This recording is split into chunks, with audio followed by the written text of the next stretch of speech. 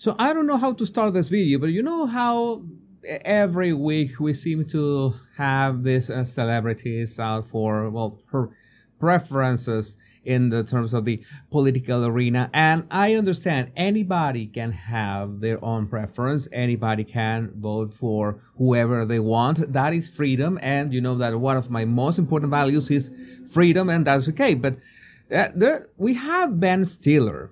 And Ben Stiller is one of my, I could say, favorite actors. There are two movies that I really like about him. One is the Secret Life of Walter Mitty. I always recommend that movie. It's a nice movie. I like it a lot, I have to say. I rewatch it like once every year. I really like that movie.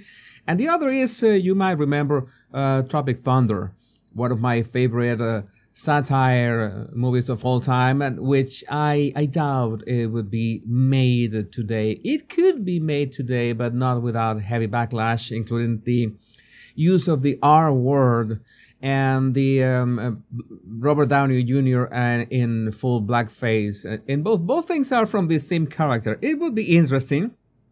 But again, Ben Stiller was in this comics for Kamala, and I notice, again, he's completely free to do as he pleases. In fact, he donated $150K to Kamala's campaign.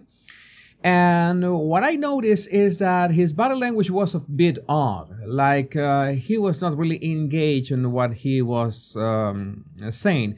We're gonna watch the clip, you're gonna watch it, and try to get a sense of the feeling.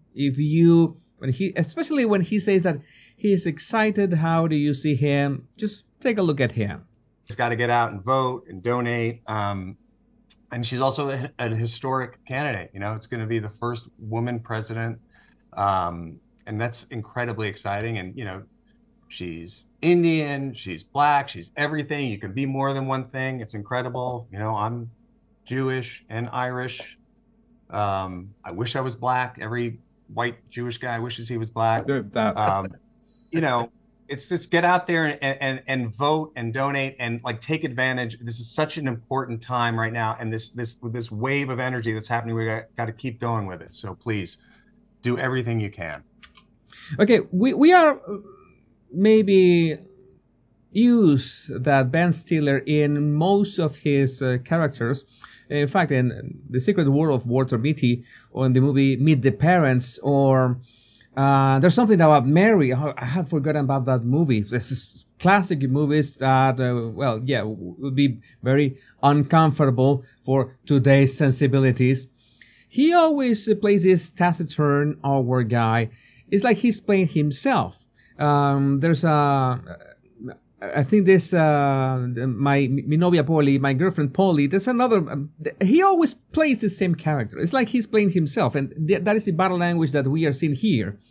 But again, I cannot help but notice when he says that he is incredibly excited, he doesn't really feel excited. Let me see, that is here. And she's black, she's everything. No, it's back. It's a bit earlier. Going to be the first woman president, and that's incredibly exciting. And you know, yeah, when he says that it's incredibly exciting, his facial expression really doesn't show it at all. I'm going to go back, but without sound, so you can see it in slow motion. He's going to say incredibly exciting, and he is. I could say that even the video has low quality. No, he's not very engaged with the expression. Maybe he's playing, so to speak, himself. That is the way he speaks. But there's another thing that he mentioned, how Kamala is so great just for the fact that she is a woman, that she's black, and she's Indian. And those three statements are true. That's undeniable. That she is biracial, and she has her father is from Jamaica. That's the black side of her family, and her mother is Indian. Okay, that is, I'm okay with that. But what I have been trying to ask over and over again on especially on X is I would like to know why people are going to vote for Kamala.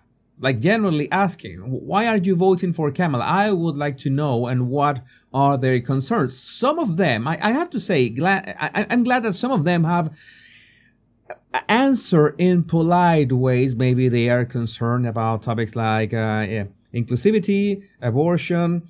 There's also the gun control. And it's nice when at least I get a polite response, which has been really hard.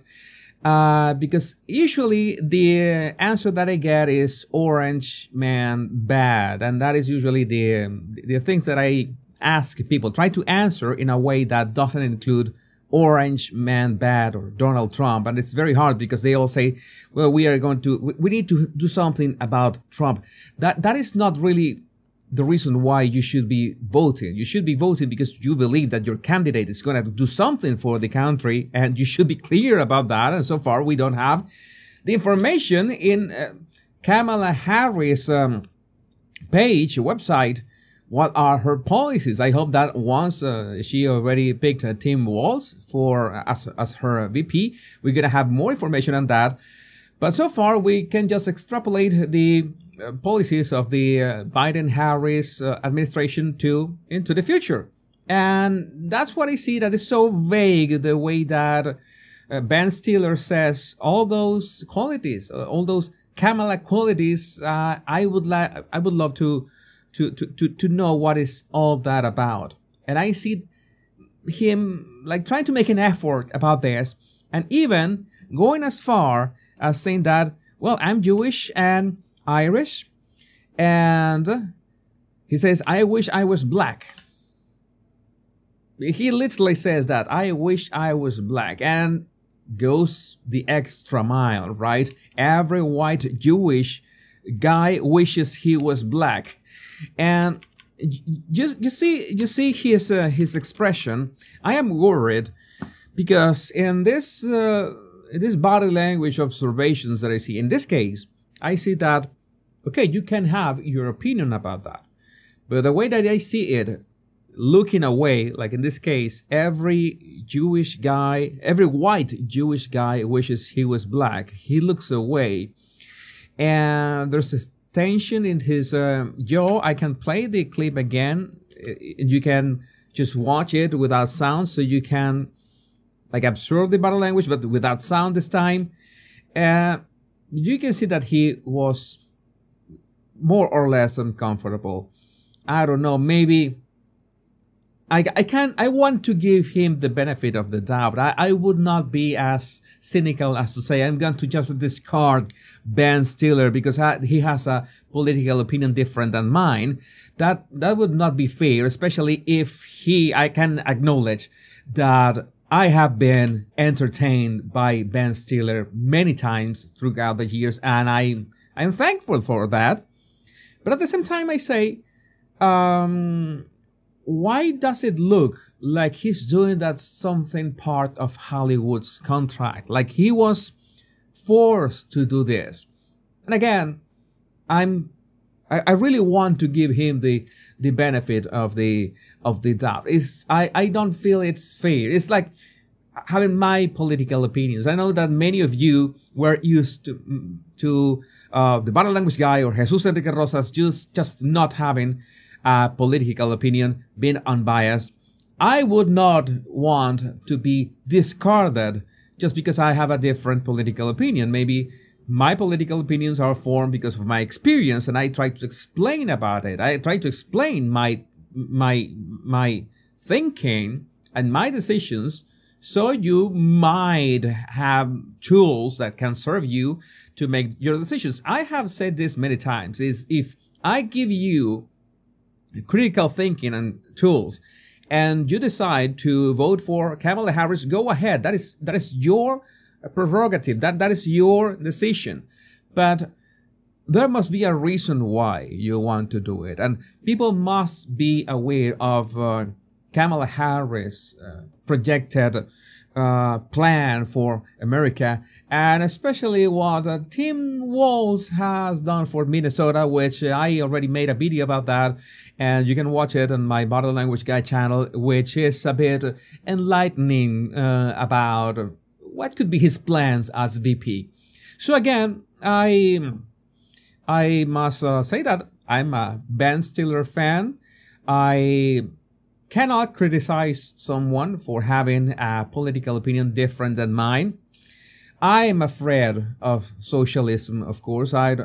You know that I would not tell you to vote for Kamala Harris, but that is your decision. But in this case, I wanted to mention this video because I really don't see that he's convinced of what he is saying. I've seen other guys much. I think it was Nick Offerman. He looked much more confident about that. But this looked really forced. I just wanted to mention it, but I would like to know what is your opinion in the comments. My Body Language buddies, my name is Jesus Enrique Rosas. I'm the Body Language Guy. Much love and bliss.